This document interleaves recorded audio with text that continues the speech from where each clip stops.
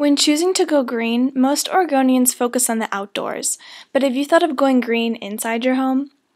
The Oregon Environmental Council wants to help you check your home for pollutants commonly found in households that can trigger asthma, allergies, chronic disease, and other negative health effects. So we created an Eco-Healthy Homes checklist to help you identify simple steps you can take to minimize exposure to harmful chemicals. We followed 2 families as they inspected their homes using our checklist.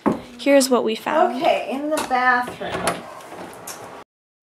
I'm not supposed to have any chlorine bleach. I wasn't aware of the chlorine in the cleaning products, and when we went through that and we really looked at the ingredients, that was pretty surprising.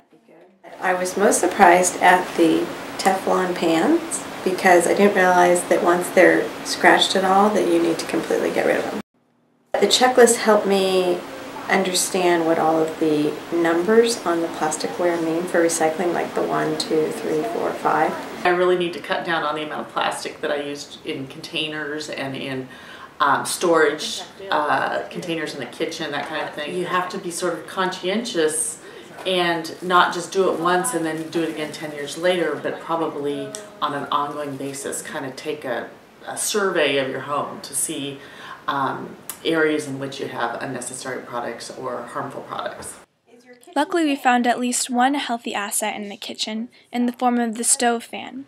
It passed the tissue test, which means it promotes air circulation in the house. Definitely did. I thought it very small kind of incremental changes that you can make. You don't have to do it all at the same time. You don't have to do it,